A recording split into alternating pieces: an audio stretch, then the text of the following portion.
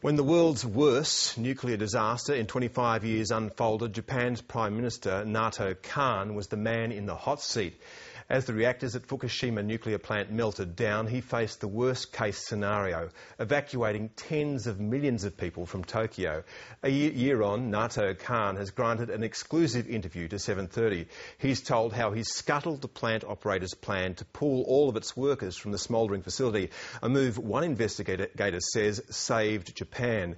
But questions still remain about Mr Kan's handling of the crisis, with new documents obtained by 7:30 revealing that his government kept the meltdown secret from the Japanese public. The ABC's North Asia correspondent Mark Willesee in Tokyo has the ultimate insider's view of the Fukushima meltdowns.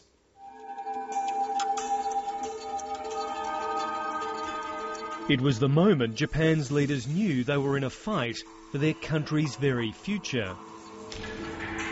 The day after the tsunami struck, the #1 reactor building was torn apart by a hydrogen explosion. It was dramatic footage, but deep inside the reactor, something infinitely more catastrophic had already happened. The entire core had melted down. Within hours, the same would happen to reactors 2 and 3. This was a battle against an invisible enemy. If Japan lost this battle, it would cripple the nation. So I thought it was a battle that we could not retreat from.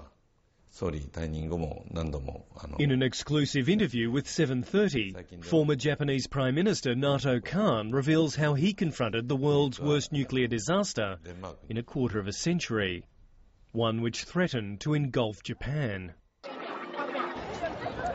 Secret government modelling prepared in the days after the disaster warned that radioactive plumes could reach as far as here, the biggest metropolis in the world. So Naoto Kan was presented with a nightmare scenario, the evacuation of tens of millions from Tokyo, and panic on an unprecedented scale. Most of the central functions of Japan's politics and economy are concentrated in Tokyo. 30 million people live in the metropolitan area, so a mass evacuation would have risked people's lives. The damage caused to Japan would have been the same as losing a war. I think we were lucky. Seated in the Prime Minister's chair as the colossal earthquake wrenched his nation, Naoto Kan soon found himself dealing with multiple natural disasters. But the Fukushima crisis was compounded by human folly, both before and after the tsunami hit.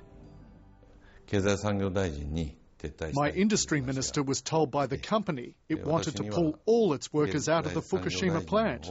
If the workers abandoned the plant, all the reactors and fuel rods in the fuel pools would have melted down, causing many times more fallout than Chernobyl.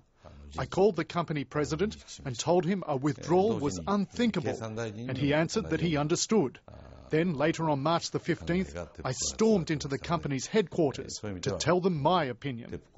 On this critical question, I think I would say that was his finest hour. And eventually, I think he saved the nation. TEPCO wouldn't play ball. Yoichi Funabashi set up an independent inquiry into the Fukushima disaster. Its 400 pages of findings were also highly critical of Naoto Kan, for among other things, micromanaging the crisis and not telling the public what was going on. I think they should have shared the information much more earlier and much more forthcomingly with the public. It was those elite, the top policy planners and makers who seemed to be more panicked than the public themselves. 7:30 has a summary of minutes of the Kan government's crisis management meetings from March the 11th. The day the tsunami hit. And they reveal that the spectre of a catastrophic series of meltdowns was raised by an official at that very first meeting, while at the same time that risk was being played down to the public. This is a summary of a meeting that you had on March 11, a crisis meeting, when someone warned at that meeting that if the emergency batteries did run out, there would or could be meltdowns. So You were aware of that on the day that the plant was hit, that there could be meltdowns. That was never conveyed to the public. Why was that? There were several opinions given at the time, but the view put to me by the Nuclear Safety Agency at the time was that meltdowns hadn't happened. So I absolutely did not hide anything that I knew. But it appears Mr. Kan wasn't being told everything by his nuclear regulators, because 730 has also obtained this document prepared by Japan's Nuclear Safety Agency, revealing it had figured out just a week after the disaster that there'd been meltdowns. But the public wasn't told that for another 2 months. The company and the Nuclear Safety Agency couldn't grasp what was happening at the time. When I look back, the wrong information was given to me and to the public. As the person with ultimate responsibility in the government, I feel very sorry about this. For tens of thousands of Fukushima residents, that's cold comfort.